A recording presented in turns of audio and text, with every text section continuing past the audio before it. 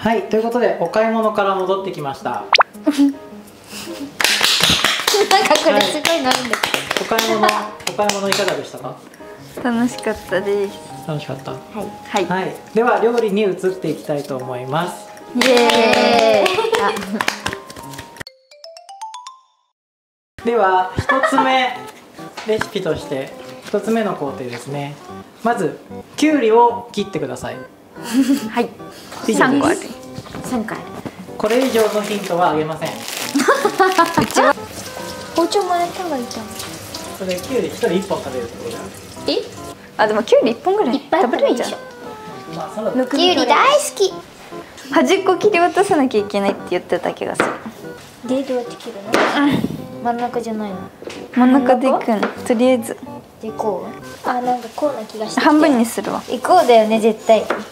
でもこれは知ってる。いや怖い。でどうやって切る？うちのお母さんどうやってこれで細くすればいいんじゃない？どうやって切ってなんか長くなるけど、長くない？長くないよ。長い。こんなんだったっけ？なんでもいいんだよ。なんでもいいんだ。あ、ね、細く切れればなんでもいいんだ。いい匂いするね。きゅうり。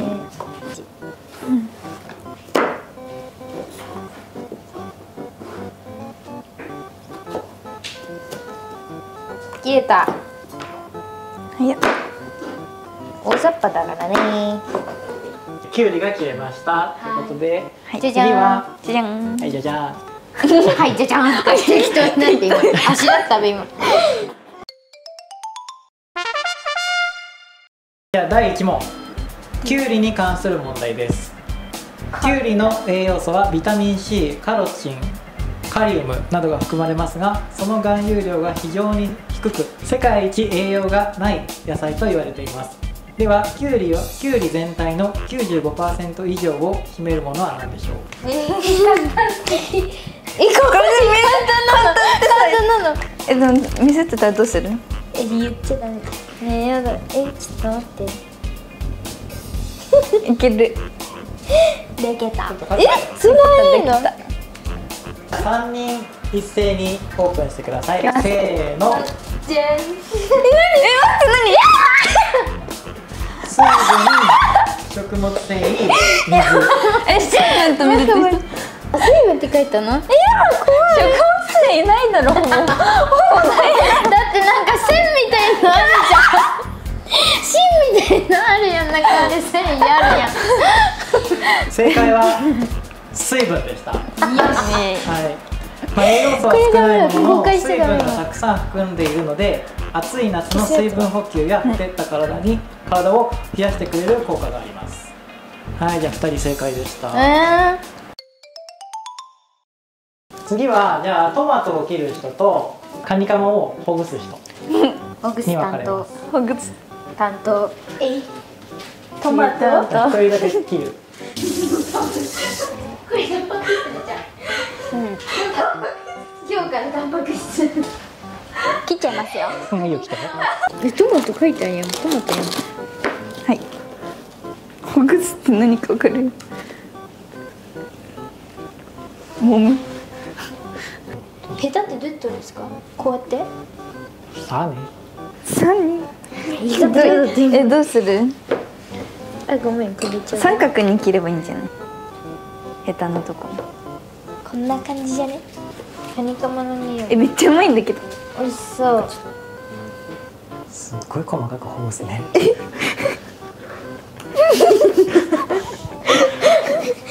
ほぐすって書いて言ってたよね。めっちゃ細い。ほら、ほぐすって言ってたじゃないですか。まあ細い方が食べやすいってことで。じゃあこれ歯ごたえね。うん。できた。できた。ここ入れて。あ、ちぎれちゃった。どう？綺麗なんだけど潰れてないやん。めっちゃうまいじゃん。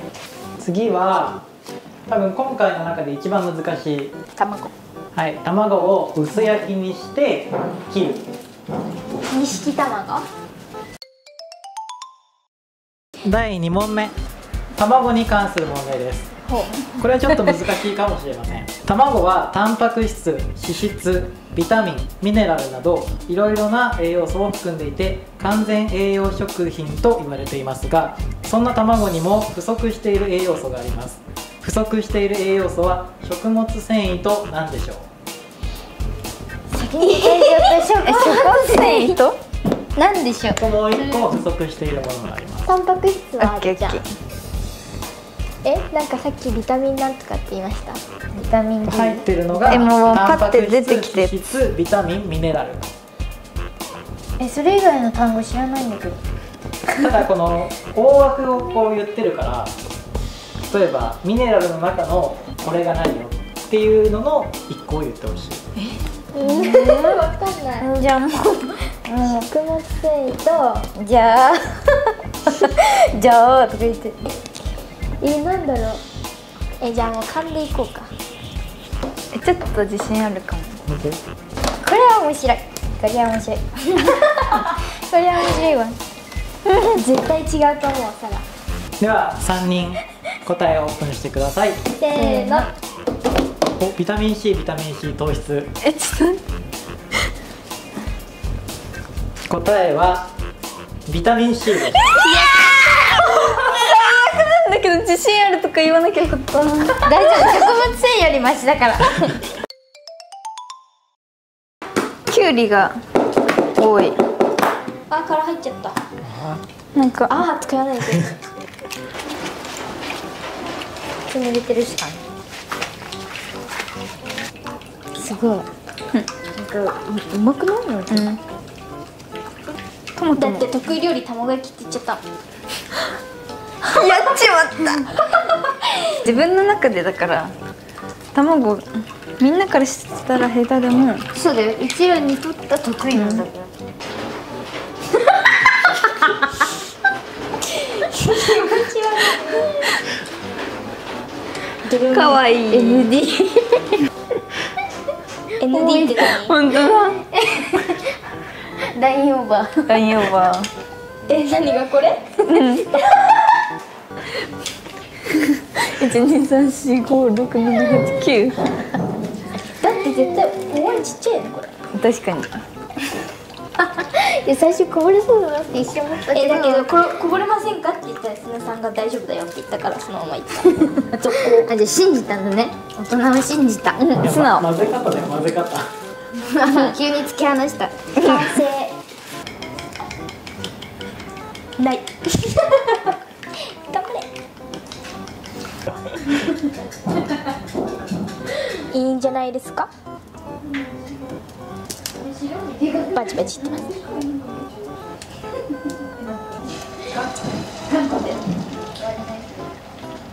おお。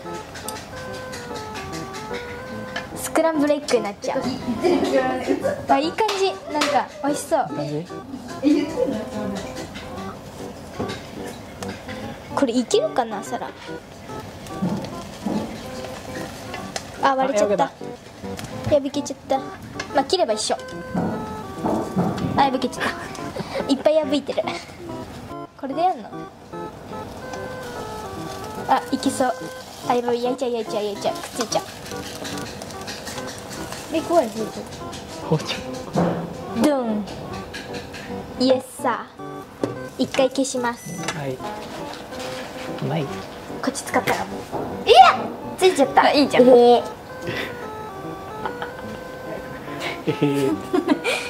そんな面白くないですよ。くっつくと思うんだが。あ、そうでもない。いきますよ。はい。結構綺麗じゃない？やばいやばい。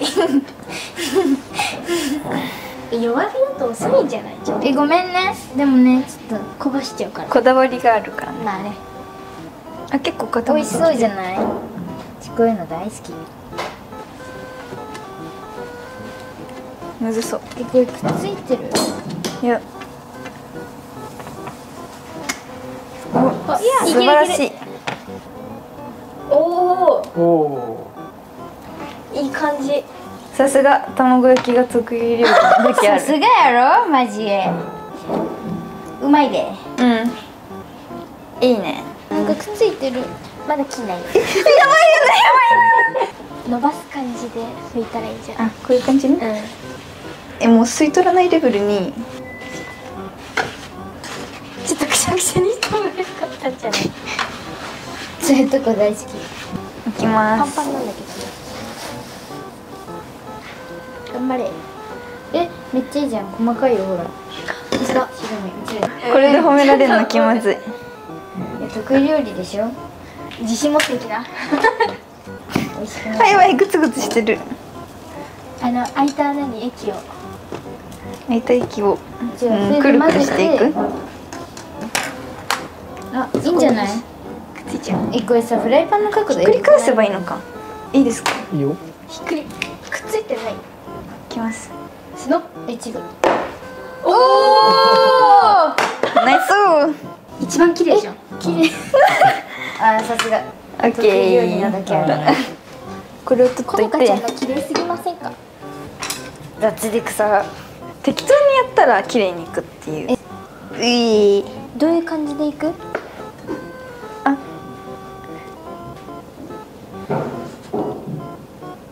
あ、破れてる。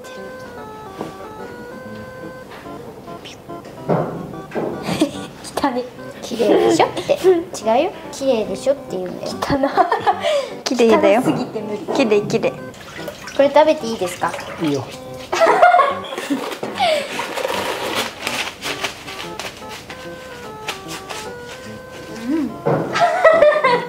美味しい？うまいうまい。もっと細くしたい私も。なんかすっごく綺麗に焼けたのに。可愛い。じゃあ次は胸肉をほぐしてください。はい。第3問目。あ鶏胸肉に関する問題です。鶏胸肉はダイエット中に食べる人も多い食材ですが、何の栄養素が多く含まれているでしょう？簡単ですよ。イエーイ。ダメ。なんでわかんない。でも一番うち真ん中じゃない方が良かった気がする。完成。大丈夫。一番栄養は取れてるからミカちゃんが。そう。じゃあ知らずに取ってるってことじゃん。知識だけうちら。じゃあ3人とも答えをオープンしてください。せーの。だらん。タンパク質、タンパク質、タンパク質。ぽいでしょ？タンパク質っぽいもんだって。この間さっきタンパク質がどちらこっちゃって喋ってたもん。はい、じゃあ正解はよかったよかった。タンパク質です。イエーイ。はい、胸肉はもも肉よりも低カロリーにかかわらずタンパク質がもも肉より多く含まれています。タンパク質の摂取は筋肉の増加につながり、基礎代謝がアップし、脂肪が燃焼しやすい体になります。ということで皆さんも取ってください。はーい。ということで今日の冷やし中華そうめん食べると、卵も入ってて胸肉も入っていていろんな栄養が取れるよっていうことです。はい。はい。じゃあ水分が取れるんだ。キウイで。覚えたよ。覚えたよ。ビタミン C が不足するのね。そう。そう、ちょっとビタミン C がないからなんか他のフルーツとかサラダで補ってください。フルーツ買えばフルーツ1000円だって。高いますか？高い。マジ美味しそうなの。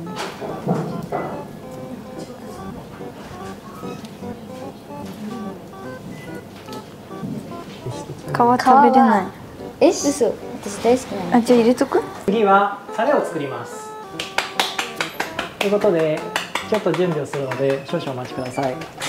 そうめんはいつ茹でるんですか？最高じゃん。じゃあその間に沸騰させとこう。これいらん。じゃあさ、先醤油やっちゃおう。どんぐらい？これ大さじ5って。大さじ1？5。大さじ醤油大さじ1じゃない？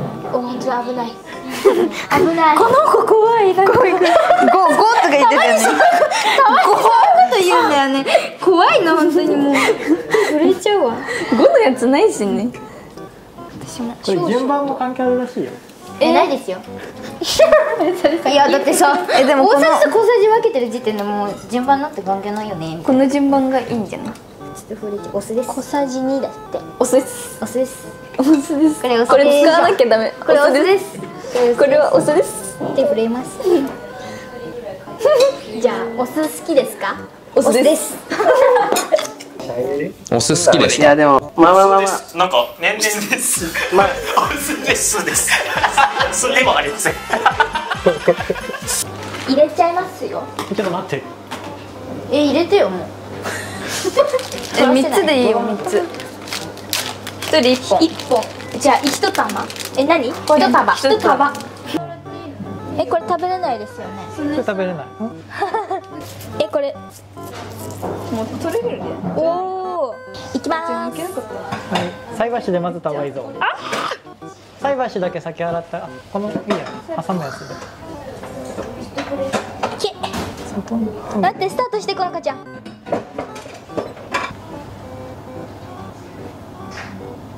美味しそうかも。これをざるにあげて水でさらしてください。気をつけて熱いから。はい。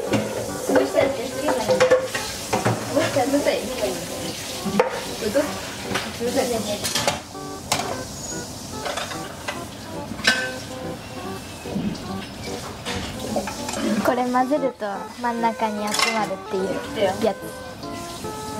さすが。は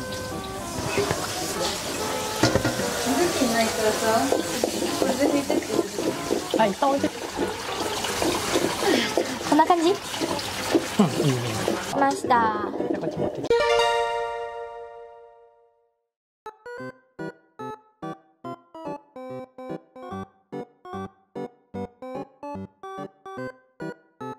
調理お疲れ様でした。では最後は3人それぞれ、盛り付けをしていきます。はい。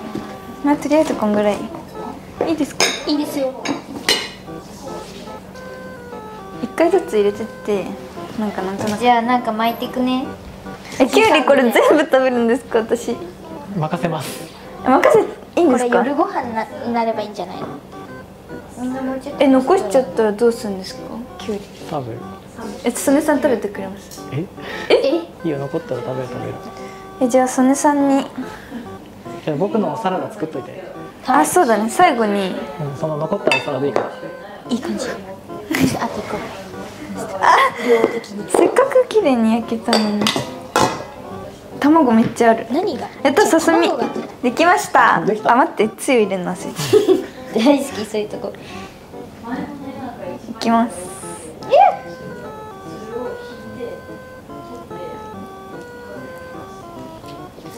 できました。ちょっと待ってね。ちょっと待ってね。曽根さんのサラダ作って待ってるね。きゅうり残る？残る。もうこれ食べないもん。僕何本分食えばいいんだよ。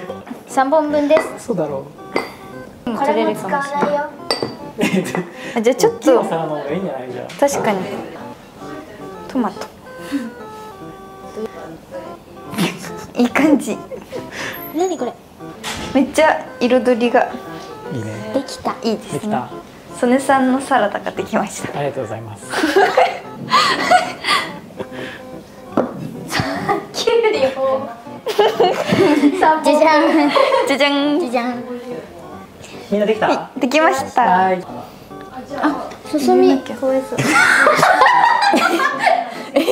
うちより大雑把なのやめてくんない？全部いっちゃう。全部朝から何も食べてないんだよ。だってかわいそうだね。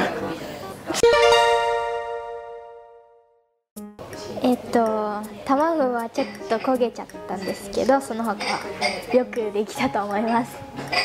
久しぶりの料理？なんか夏休みの宿題で作ったけど、それ以来はしてない。してない。どう？楽しかった？はい難しかったところは卵が難しかった。焼くのがなんか平らになるのが難しくてボコボコしちゃったり。はい。何点ですか？今日の出来は。70点ぐらい。あと30点は味がわからないか。はい。今日の料理結構久しぶり？卵美味しそう。はい。どうでしたか？美味しかったです。まだ食べてない。美味しそうじゃないですか。見ただけで美味しいってわかる。自分の出来はどうですか？じゃあ69点で。69点、あとの31点は？まあ普通に食べてないんですけど、食べてないのと、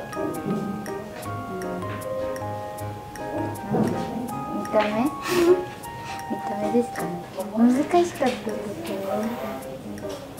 ね。野菜を均等に切ること。はい、ありがとうございます。はい。じゃあこのか。美味しかった。今日の料理久しぶりでしたが。はい。やってみてどうでしたか？まあ楽しかったいけるだでけ言ってみる。出来はどうでしょう？卵が思ったよりうまく焼けて綺麗にできました。何点ですか？100点。素晴らしい。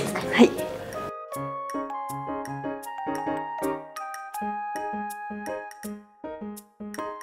はい、それは何ですか？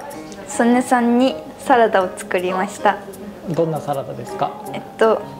一番下にいっぱいきゅうりを入れて、卵とカニカマと胸肉とトマトを入れました。ありがとうございます。出来栄えは何点ですか？100点です。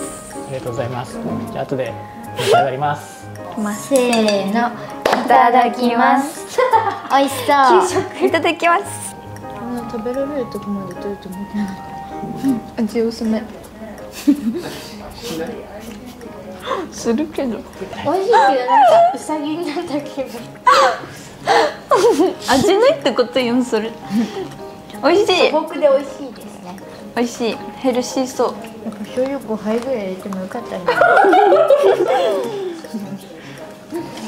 さやちゃんが合ってたね。ごめんね、止めちゃって。卵の大優勝だ、これは。卵が美味しい。あ、そう。健康診断なんか言われちゃったんでしたっけ？言われた。どっちですか？食べ過ぎ？髪の毛の色じゃないですか。関係ない。あ、違うか。いや、なんかくるくるしてないと。くるくる取っちゃった。天パを取っちゃうとなんかあるか。関係ない。天パに合いますよ。天パに合ってましたよ。本当に？はい。結構ストレートにしたのに。あえて。もともとはどっちですか？もともと天パ。じゃあ天パがいいんじゃないですか？遠回しに嫌だって言ってるよね。15000もかけて質問したの。どっちもいいと思います。いいよもどっちも似合ってますよ。う。いいよもう。なんでさ麺食べないの？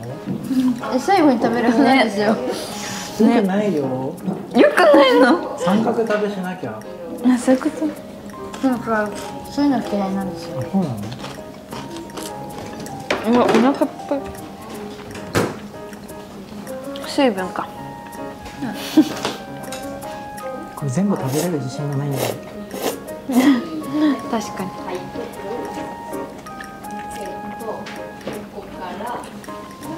食べれるとかじゃなくて食べるんです。これここにカメラあるからさ、ASMR できるんじゃない？やめた方がいい。確かにその一言にしよ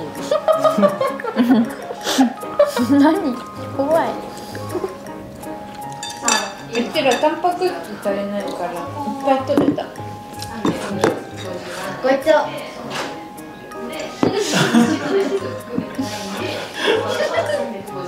何する？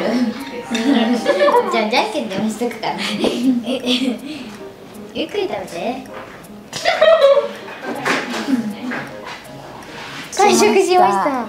完食しました。綺麗に食べたと思いました。ごちそうさまでした。この動画が面白いと思ったら高評価、コメント、チャンネル登録よろしくお願いします。よろしくお願いします。せーの、バイバイ。